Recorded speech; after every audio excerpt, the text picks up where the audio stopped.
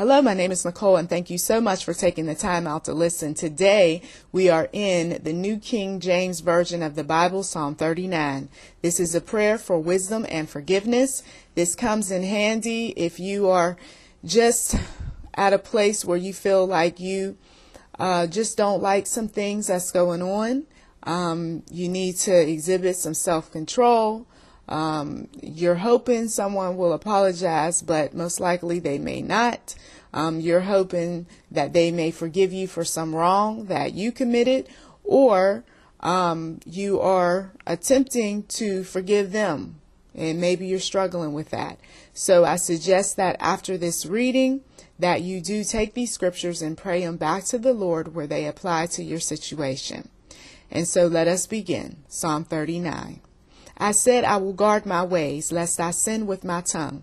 I will restrain my mouth with a muzzle, while the wicked are before me.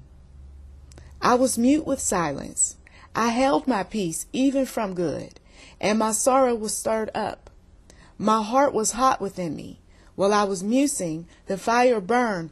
Then I spoke with my tongue. Lord, make me to know my end, and what is the measure of my days, that I may know how frail I am. Indeed, you have made my days as handbreadths, and my age is as nothing before you. Certainly every man at his best state is but vapor. Surely every man walks about like a shadow. Surely they busy themselves in vain. He heaps up riches and does not know who will gather them. And now, Lord, what do I wait for? My hope is in you. Deliver me from all my transgressions. Do not make me the reproach of the foolish. I was mute. I did not open my mouth, because it was you who did it. Remove your plague from me. I am consumed by the blow of your hand. When with rebukes you correct man for iniquity, you make his beauty melt away like a moth. Surely every man is vapor. Hear my prayer, O Lord, and give ear to my cry. Do not be silent at my tears, for I am a stranger with you, a sojourner as all my fathers were. Remove your gaze from me, that I may regain strength before I go away, and am no more. Now, as we know, that there was much going on in Psalm. And we know that David, he was running from Saul, so he had a lot of enemies, and he was often praying to the Lord about his enemies. And so you may have recently been in a conflict with someone, or maybe there has been some problems going on for months or even years. You could have done some things far worse than maybe you already did, or maybe you did nothing. Like the psalmist says, I held my peace even from good, and my sorrow was stirred up. And if that's the case, then you continue to pray and you ask the Lord to just move on your heart, move on your mind, your spirit, and so forth, to continue to do good. You may have already confessed sin and changed your mind about a situation, and that is a good start. Now it's just a matter of being obedient, listening to the Lord, and doing what he wills. But you don't have a lot of time. And this is why it is so crucial to do what is right, to do what it is that God wants you to do. Because according to 39:4, the psalmist says, Lord, make me to know my end. This is a serious prayer. If you say this prayer, you're going to feel like you need to get some things done sooner rather than later. I have said similar prayers in the past when I knew that my grandmother was in her last days. And I will tell you, time speeds up for you. 39:4, Lord, make me to know my end, and what is the measure of my days. And for some people, you may have to pray this sort of prayer concerning them. Lord, make them to know their end, and what is the measure of their days, that they may know how frail they are. You see, some folks need to know this, because they're living as if they got plenty of time to get some things accomplished. They're living as if they got plenty of time to say what they need to say, do what they want to do, and all of this other stuff. They feel like they got plenty of time to act on God's will. And the truth of the matter is that we do not have plenty of time. It may feel like it on some days because some days are slower than others. But the truth of the matter is that we don't have a lot of time to be going around the mulberry bush with people. We don't have a lot of time to be procrastinating on issues. We don't have a lot of time to be sitting back thinking about everything that others have done wrong to us.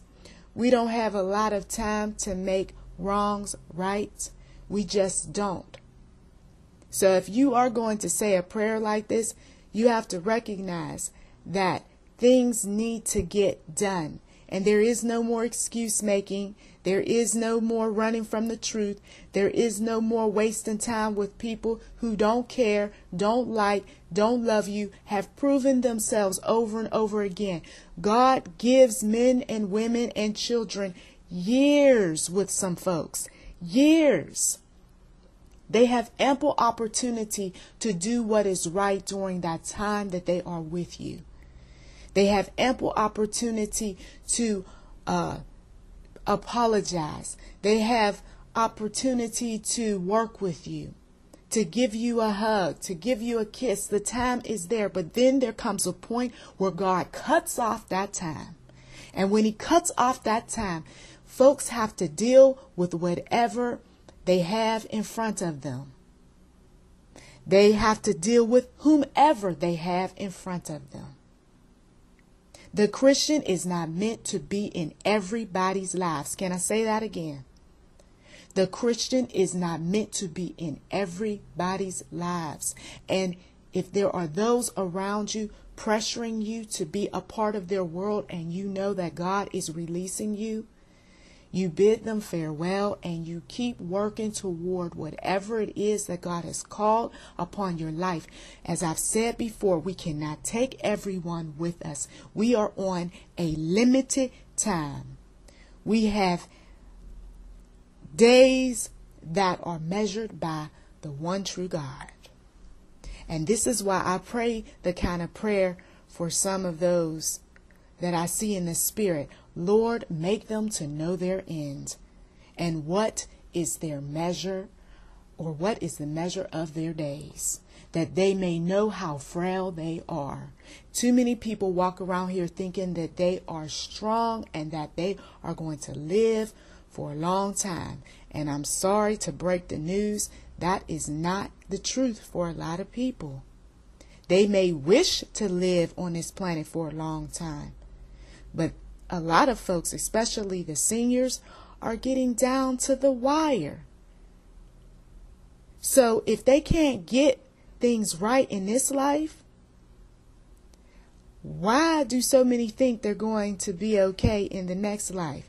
Why do so many think that they're going to end up in heaven? If they couldn't accept Jesus as their personal Lord and Savior, listen and obey in this life, why would they think that there's a place for them in heaven in the next one? They are so deceived. So I'm thanking the Heavenly Father for his wisdom. And I'm thanking him for the ability to forgive. And it doesn't always come in the way that we want. If someone has reached a place where they know that they've done wrong and they're asking the Lord, please let them know that I do forgive them and that I'm okay with them and I'm all right, then God will make it so. You will experience the peace in your spirit, even if you never sat down and had a powwow with that individual or group. I have peace of mind knowing that God is with me. I have peace of mind knowing that we go through many things in our lives, and oftentimes we mean no harm. How people view things, what their personal perception is, and so forth, That has nothing to do with us.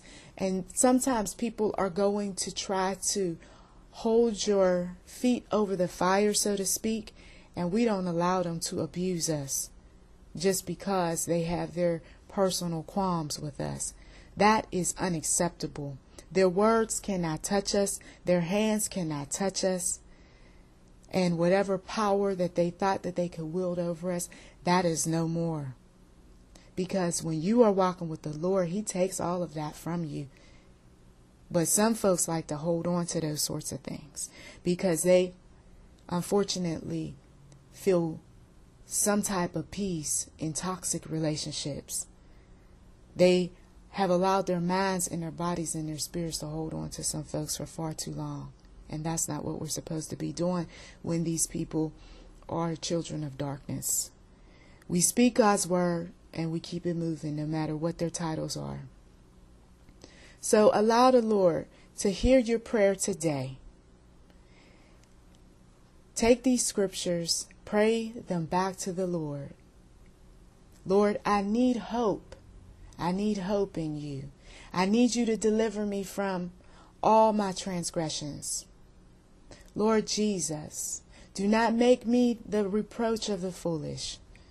I was mute. I did not open my mouth because it was you who did it.